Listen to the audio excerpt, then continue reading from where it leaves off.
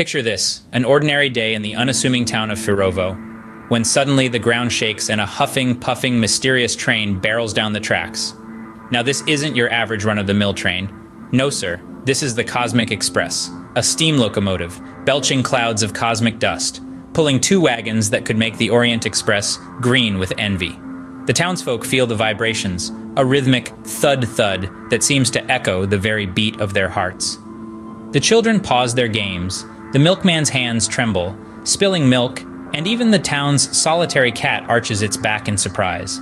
As the Cosmic Express draws closer, its silhouette against the setting sun seems to stretch into infinity, a sight that could inspire the most hardened of poets.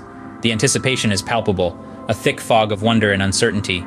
Little did the townsfolk know, they were about to witness a spectacle that would put any sci-fi blockbuster to shame. As the train halts with a hiss and a puff, the doors slide open, and out steps, no, not your average commuter, but a motley crew of aliens, each stranger than the last. There's a 7-foot-tall alien with an octopus for a head, his tentacles squirming, each carrying a different briefcase.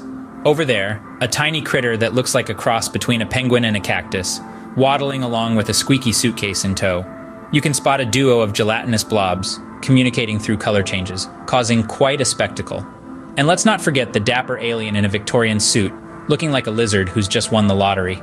The Firovo townsfolk can only gawk, their jaws dropping lower and lower at the sight of this cosmic caravan. And just when you thought it couldn't get any weirder, the aliens pull out their train tickets. Not for the 10:15 to London, but for interstellar destinations. The aliens, having stretched their legs, sipped their space lattes, and scared a few townsfolk, start to board their waiting UFOs. These aren't your ordinary run-of-the-mill backyard UFOs. Oh no, these are the top-of-the-line interstellar cosmic cruisers. They're sleek, shiny, and make no noise whatsoever except a soft hum that some say sounds suspiciously like a classic alien tune. The townsfolk watch in a mix of awe and confusion as one by one, the UFOs lift off the ground, leaving behind nothing but a gentle breeze. They hover momentarily, as if bidding a silent, otherworldly farewell. Then, whoosh! Off they go, blazing a trail of stardust across the sky, leaving the townsfolk to wonder if they'd just been part of an elaborate prank show. And as the last UFO disappears into the horizon, the townsfolk are left with one question.